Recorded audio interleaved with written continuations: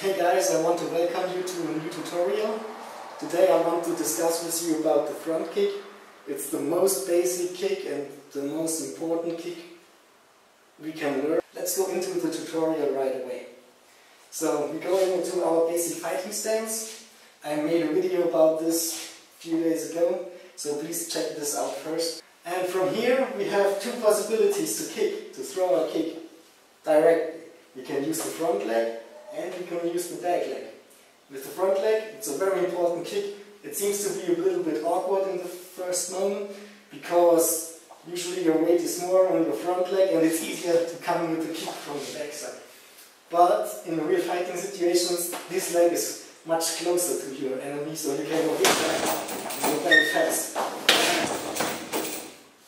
The moment you see your enemy is approaching, he's going to throw a kick, you lift your leg up and you kick him through his waist or his stomach or whatever, not too high. That's not the idea. So here, from your basic fighting stance, you shift your weight on your back leg, you raise your leg and you push it out. Always keep your arms up. So when you hear, you see he's coming. That's it. So after we've seen this, there's another way of kicking, of course. We can use the back leg, and this is the more powerful kick. And here we have two possibilities. We can use the kick through to the chin or the throat or the face, so a high kick, and it's usually a snap kick. So you come out here and you snap it. So you see? It's not that powerful, but my bob is not really suited for that kick. If you have a chin, you can go directly beyond the chin, and that's okay, no kick, of course. And there's the possibility of a push kick, where you push to the front. Show you into your direction, you come here and you push it. I use my arms to counterbalance the weight. So from here you push it. And this kick should throw him off balance, so he's going to fall to the ground. So these are the three possibilities. You can also practice them in a combination. First, just go to your basic fighting stance. You use your front leg, rear leg snap kick, and front push kick.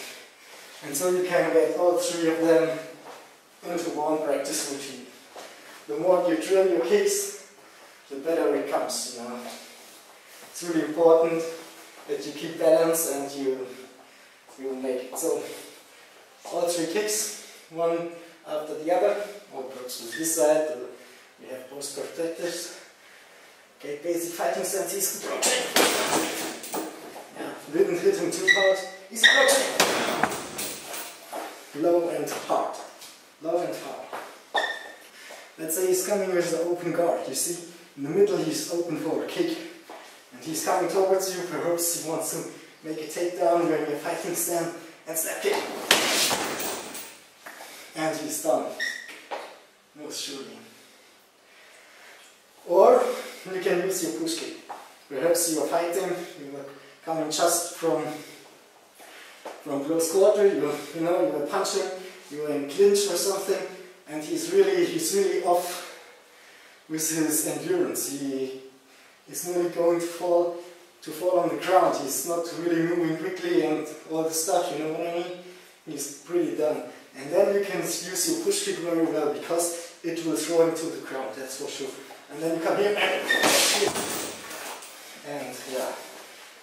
Here right to the chest, solar plexus chest here. Push your push kick. Right into him. And he's done. One more. So thanks for watching. I would appreciate if you give me a like, if you subscribe to my channel, and yeah, stay awake and always one step ahead. Thanks.